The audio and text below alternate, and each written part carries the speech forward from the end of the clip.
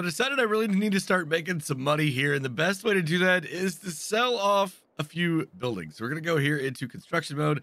I'm just gonna go ahead and start selling these things. Now I think I'm probably gonna make close to $200,000 if I go ahead and sell these guys off right here. So building two, building three, and yes, I know even this one up here, building number four. All right, so now I've got $260,000. So now it's time to get some new equipment. And to help offset some of those costs, it's time to sell this Massey Ferguson baler right here. Guys, I made 253 bales with it. I'm gonna go and drop it off right here, and then going to go ahead and sell it. I have absolutely no idea how much I'm gonna make for it. Let's see, about 17,000. All right, let's go ahead and repair it. Yes, repaint it. All right, 19, almost $20,000. That's not a bad deal. All right, let's go see what I replaced it with.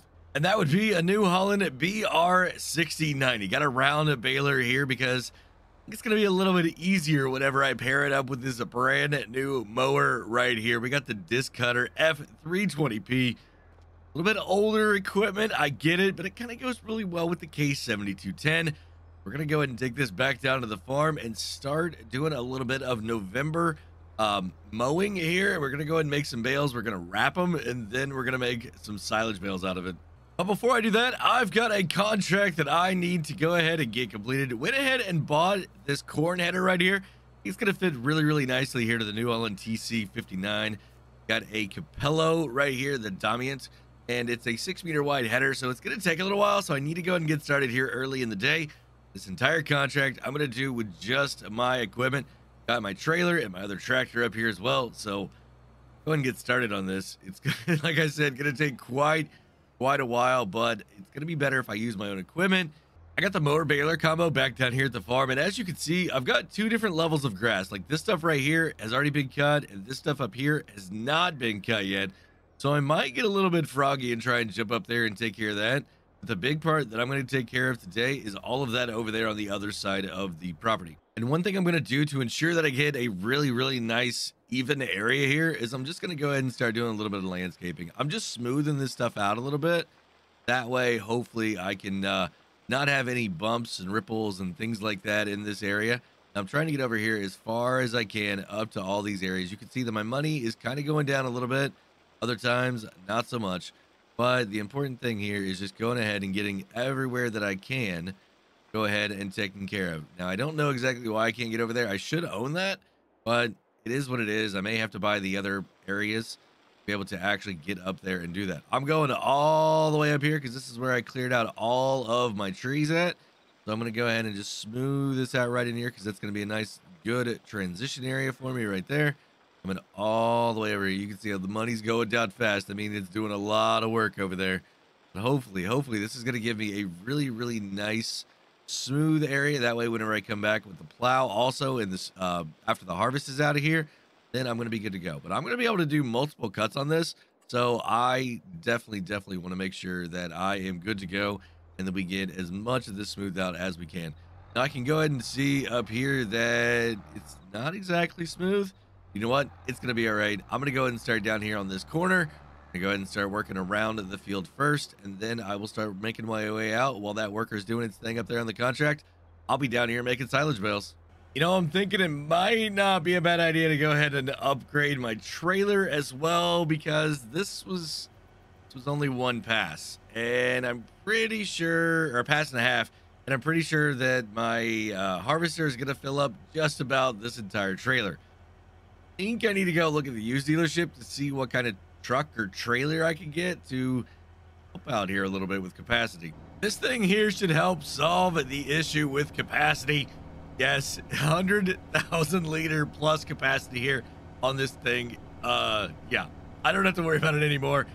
I got to figure out what to do with that trailer full down there. I think it's going to go to the ranch, so I'm probably going to take it to the train station again. That way I can go ahead and just keep taking everything over there and then up the hill. Thing's got, I think, 500, maybe 625 horsepower. Can't remember exactly what I got, but I'm under 100K again, guys. So I really got to start making some money. As you can see, I've already made 16 bales here, working on number 17. I mean, it's quite a few considering I've really only hit just around the outsides of the field. So I've got a whole big section here in the middle that I need to go back and forth on. Got a little bit up here too. I mean, we could get 30, 35 bales off this. And this combination down here is making a really, really good progress too. You can see that we're over maybe about a quarter of the field so far. Every pass and a half, I'm literally having to empty out this harvester. But the good thing is, and I don't even have 30% capacity filled up in this thing yet. So it's going to be quite a while before I have to haul this off. But guys, this truck is beautiful. So I went ahead and came up here because I need to get just a little bit more to fill out the 30th bale here. Now, I didn't do any smoothing or anything like that up here. So, okay, it looks like I am done. We got the bale going on right there. All right, perfect. 30% or 30 bales, I mean. Now, trying to find these bales is going to be a little bit tricky because some of them blend in very, very well with the bushes that I've got down here. And then some of them are in my field. So hopefully I don't have to tear up the crop to get to them because it's a really, really bad day. But I'm going to go ahead and start putting them on here. I think I can hold like, I don't know, 20. These are smaller bales. So it's like the first time I've ever made this size. So we're going to see, it looks like I've got 22% at 5, which means I should be able to get 20 on here. And then I've got to figure out how exactly we're going to wrap them.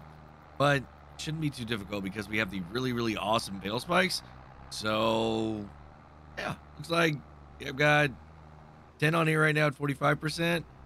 I'm thinking maybe 20, 22.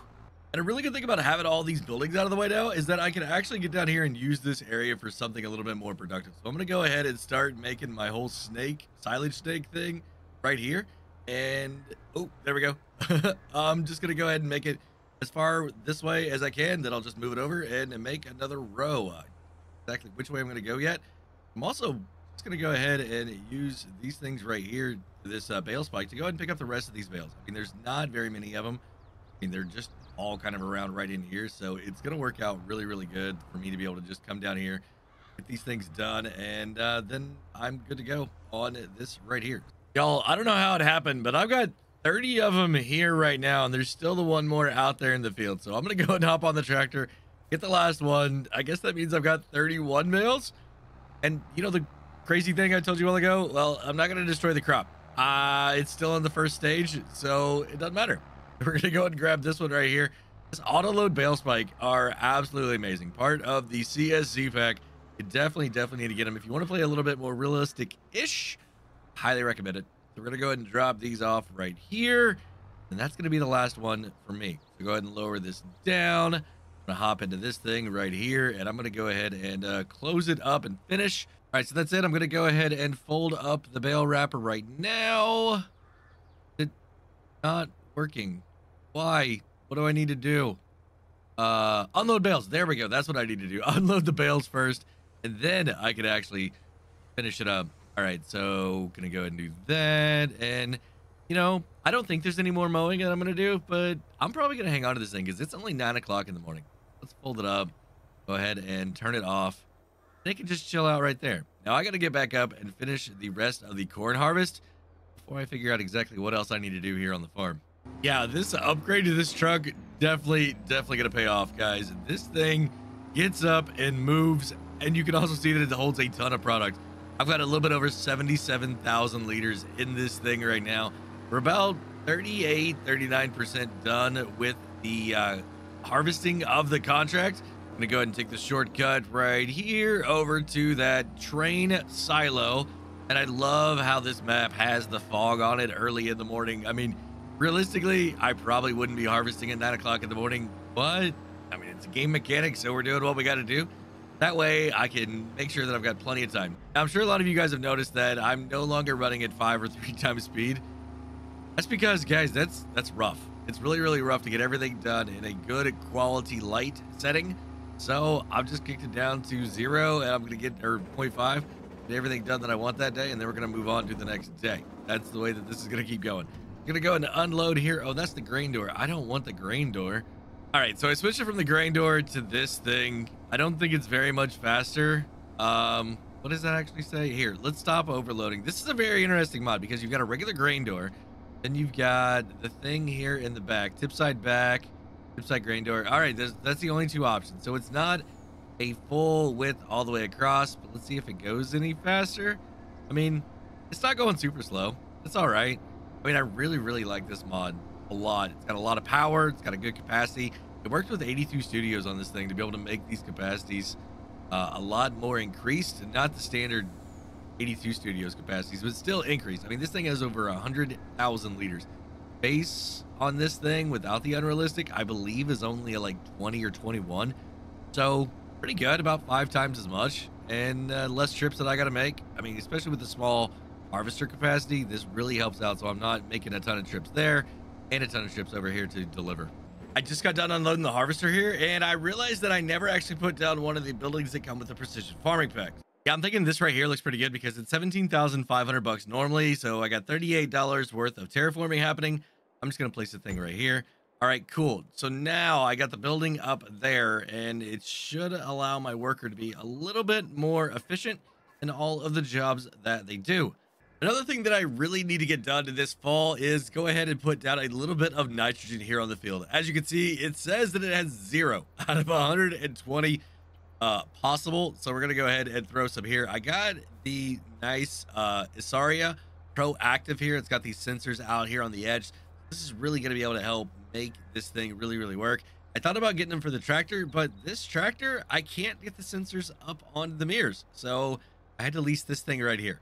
Now, I'm not sure exactly how far this thing is going to go, but what I need to do is go ahead and actually turn this thing on. All right, so I'm going to go ahead and lower the crop sensor, and then I actually need to turn on the crop sensor, I do believe, if there is a way to do that. Turn on crop sensor. There we go. Square. So now that thing is turned on. All right, I can actually go ahead and raise it up too. Don't think that matters. And I'm going to go ahead now and turn on the fertilizer spreader. As you can see, it's going ahead and doing its thing back there. But as I start going over the crop here, it should start giving me a little bit better of a reading. Now, it's not necessarily throwing it out that far and just going like willy-nilly. It should be only putting down exactly how much I need based on what soil type I'm in and what crop is here in soil type. Now, another reason I'm doing this now instead of a little bit later is because I don't have any tractors with the narrow tires. So I'm having to do this here with the tractor that I've got the way it is. So I don't want to destroy any of the crop. And you can see down there in the bottom that I am getting a really good nitrogen reading there on the map now. Now, part of the field is in a yellow, but that's because that's the soil type. And for this crop, it doesn't need a lot of nitrogen. It won't take it. So it's unfortunately not going to make it the same color green all the way throughout. I'm going to go ahead and fill up right here with the rest of the bag that we've got of the fertilizer. I think it's probably going to take the rest of it. Yep. So I've only got 1128 now. That means I've got to be a little bit more careful about exactly where I start and stop at. Because I really want this other field over here to get all of the nitrogen. And if this field doesn't get it in the bad soil, I'm not too worried about it. I mean, this is going to increase my my yield by quite a bit. But if it doesn't end up getting it on the bad soil, I'm not super upset about it. All right, field number 1 or 3, 2, I don't know. Whatever field number this is, it is done. And I'm going to go ahead and start over here. Now, I know that my soil type actually runs here along this road. So if I take a look here at this and I come down here, you can see that this is the primary part of the field that I really care about. And then I'm going to start going up and down this way. I mean, because I could probably get the outsides if I just run along it with this spreader if I have to wait till a little bit later, because I don't want to spend any money on fertilizer right now. I mean, I've got 333 liters in here right now. I'm gonna try and jump over here as far as I can and just see exactly what I can get. I'm looking at my map down there. I think I'm probably about in the right spot. I mean, there may be a little bit of a strip if I had to come back at a later time, or I could just go buy another bag. I don't know. I mean, I've got 125 in here left right now. This is probably going to get me down here to the end. Should I? Shouldn't I? And I don't need any more fertilizer until next year. Wish I only had a way to get like 300 or 400 liters.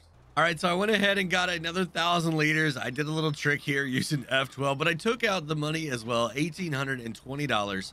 I went ahead and just got another 1,000 liters here of the fertilizer. Hopefully that's going to be enough to get me all the way done with this field. I mean, because it's only right? It would cost me, that's how much it would come in a bag. So yeah, I mean, I feel like that's fair. And it's an option that I have here on PC.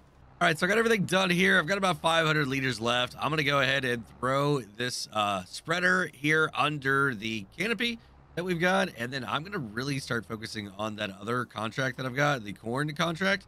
I went to just go return this, and apparently I bought it. I didn't lease it. I own this thing now. I mean, it's going to come in handy. Another job that I could do here today is go ahead and keep filling up all of these greenhouses. I got lots of trips I need to make because this thing is only 2,000 liters at a time. I got 4 greenhouses, but as you can see, they're starting to produce a little bit. I've got some pumpkins down here. I've got some strawberries. I've got some tomatoes. Just need some lettuce now. Y'all, I have absolutely no idea how it happened, but we have exactly 101,750 liters in this thing right now. I might have like less than 10 liters over in the harvester. I don't know. I saw it going down and I was here, and yeah, it's crazy. Absolutely crazy how close we got here. What we're doing though is taking this product here, the corn, over to the ranch. That's where it's going to be dropped off at. And then I'm going to be going and picking up the rest of it that I've got over there in the train silo and delivering that as well. We get our total, see exactly how much we get to keep and how much we can make money on here this winter. Yeah, this is actually quite a bit easier getting up this hill here. I mean, no problem at all, going 34 miles an hour. Pull right here. Like I said, this is where all of this is going to be going to. So as long as I don't see my money going up, I know I'm in the right spot, and I am. And I should have 1 3/4 of these roughly that I need to deliver. All right, it looks like 57% transported here for this commission. Here is the last little bit. I had about 85,000 liters in there, so we're gonna go ahead and get this thing down to about 60,000, maybe 70,000. Then check and see exactly where this contract's at. So let's stop at 70, 66%. All right, I still got a ways to go. I'm probably gonna be able to get down to about 20% left, and then that should be about where I need to be at for the contract. All right, there we go. We have 22,000 liters left, basically. I got $49,000 in the bank. It's time to go ahead and complete that contract. Let's go and do that right here. Another 24,614 completed. Perfect. I don't think I want to take on this one. Sugar beets is going to be excruciatingly long unless I've got a Colossus mod right now. I don't have those loaded in here, and I'm not going to do any more baling. So I've got $66,000, and that's not bad. Not bad at all. I don't really have anything else to harvest. I mean, is there anything else available on the map at all to harvest other than some, regular root crops?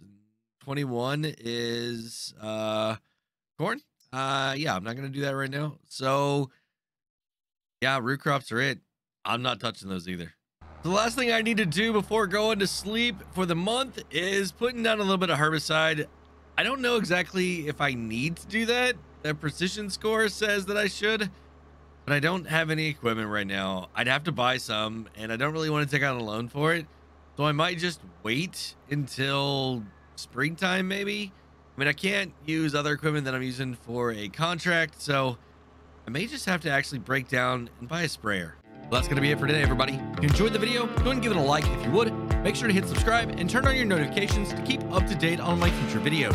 While you're waiting on those future videos, go and check out one of these two right here. Have a great day, night, evening, everybody. Until next time, this is Driver53 signing off.